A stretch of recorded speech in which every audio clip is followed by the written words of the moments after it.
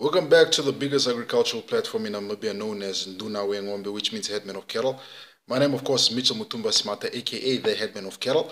So today, I felt I should speak about another crossbreed, composite breed, a breed that was developed out of the Brahman. As I'm talking about Brahman crossbreeds, we spoke prior to this, we spoke about the Braford, we spoke about the Beefmaster. Now we're speaking about another crossbreed that was developed through crossbreeding a Brahman and a European breed of cattle to develop it. And the breed that I am talking about, of course, is the Santa Gertrudis. There is a Santa bull up there, dark red color. They come in dark red. They're just red animals. They don't come in any other color. This is the color you get them. You get them in this dark red, or you get them in this light type of shade of brown. And these are Santa calves down there. So, as you guys know, I'm never riding solo. I got my trusted notebook here.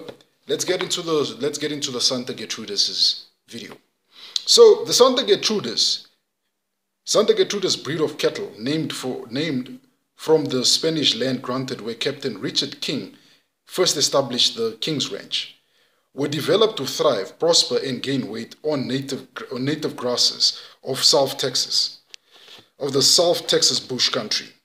The breeding began in 1910, where the King Ranch decided to systematically crossbreed its Shorthorn and Hereford cattle with Brahman. After a few crosses, the Brahman X Shorthorn cross showed the most promise, and the ranch had a cross of about 3/8 Brahman and 5/8 Shorthorn as the optimum blend of the two breeds. So the Santa Gertrudis is 3/8 Brahman and 5/8 Shorthorn. In 1920, an outstanding bull calf called Monkey was produced with a distinctive red color and an exceptional deep and well-muscled body. He was used in breeding the herd of first cross Brahman X Shorthorn red heifers. His offspring were superior cattle that were well adapted to the harsh environments in which they were developed. In 1940, the Santa Gertrudis was recognized by the United States Department of Agriculture as a pure breed. So it got officially recognized in 1940. Continue saying, production in South Africa, the production in South Africa. Production in South Africa around 1996. Rowley Taylor of the Natal seemed to have been the first farmer to import the Santa Gertrudis into South Africa, with cattle coming from Texas. Professor Jan Bosma, thereafter acquired some of the cattle for the Mara experimental station in the old northern Transvaal. This herd later moved to the experimental farm in the Northern Cape and later to the Omashini, is it Omanjeni? I think Omanjeni, so not Omashini, Omanjeni in Namibia, where the cattle performed exceptionally well under supervision of Mr. R. Bostelap. The Santa Gertrudis Cattle Breeder Society of South Africa was established in 1973 to promote and improve the breed in South Africa.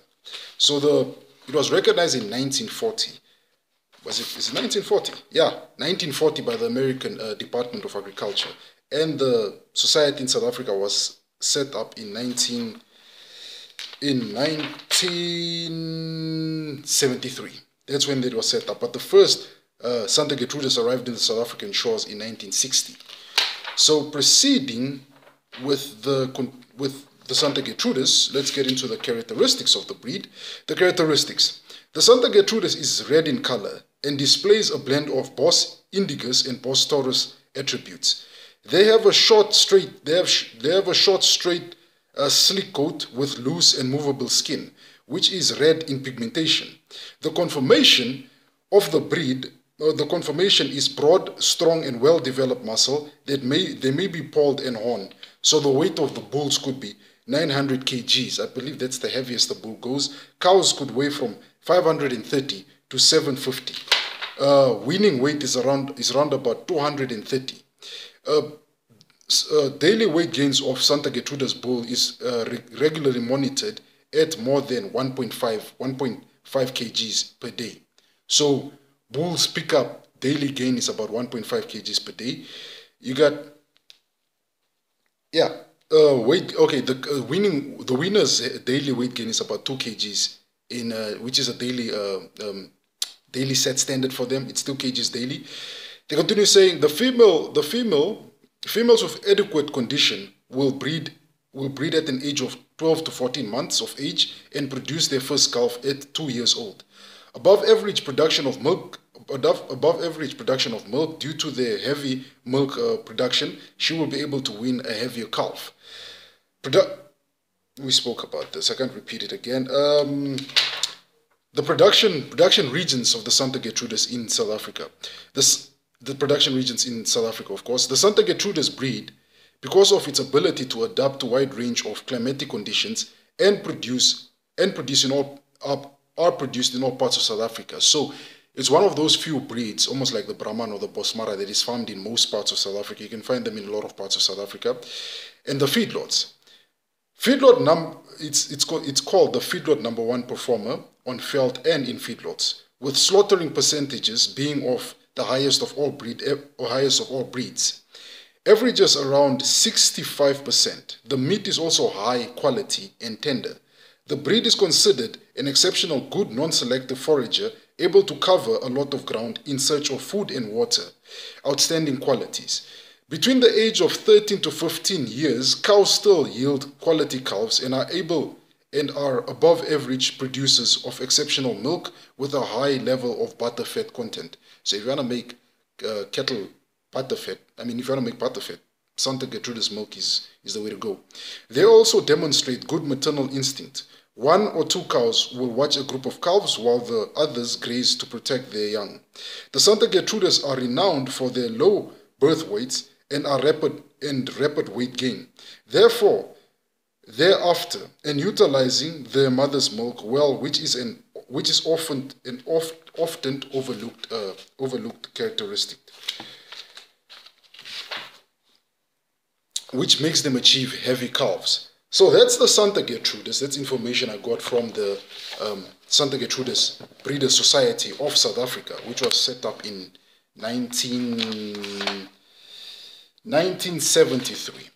Now, let's see what they have to say about the Santa Gertrudis here in Namibia, contrast of the livestock catalogue of Namibia. They say the characteristic coat of the breed is dark red, as I showed you guys, the dark red bull. The coat is smooth, the eyes are well hooded for extra protection. Santa Gertrudis cattle have a medium framed, with bulls weighing approximately 900 kgs. A matured cow, 530 kgs, are highly adaptable to change environmental conditions, making them highly desirable for southern Africa.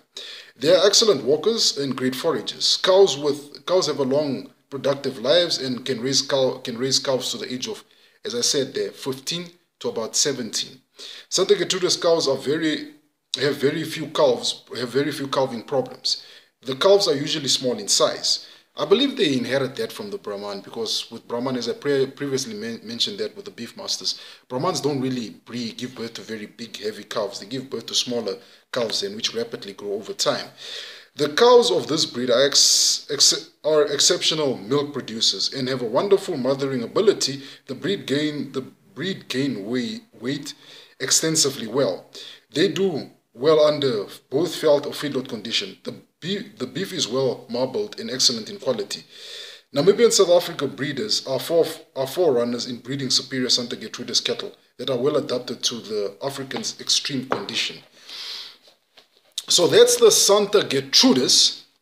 So cross-breeding ability with the Santa Gertrudis. For cross-breeding purpose, Santa Gertrudis bulls mated with any type of cow are hard to beat.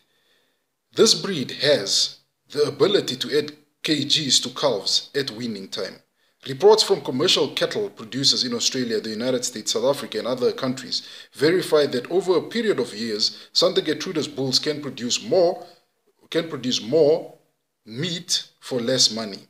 Moreover, crossbreeding calves will outweigh the others, giving you greater returns. So if you want to consider using a Santa Gertrudis for crossbreeding, it's given a go here. Other word is the butcher The cattle buyer and producers have all recognized the consumer demand is for lean beef. Beef of this type is produced by Santa Gertrudis and Santa Gertrudis crossbreeds. With a new grading system in South Africa where two-teeth cattle are now going to be classified as superior grade beef, the purebred and crossbred Santas will have an advantage at one of the breeds that shed their milk teeth late.